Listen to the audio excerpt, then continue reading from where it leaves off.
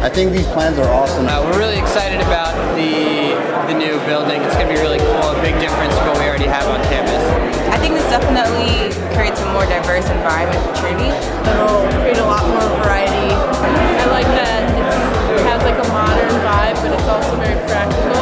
I'm excited to see how it affects the social scene at Trinity. We needed more varied social options for students. In addition, we wanted to bring more arts and culture to campus.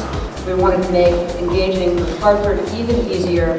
And of course, we wanted to provide many more places to gather on campus and make the campus much more vibrant. And we are going to do all of those things.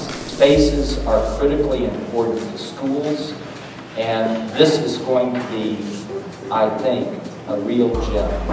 Are going to be very good for the Trinity College community. I'm really excited for when they're finished.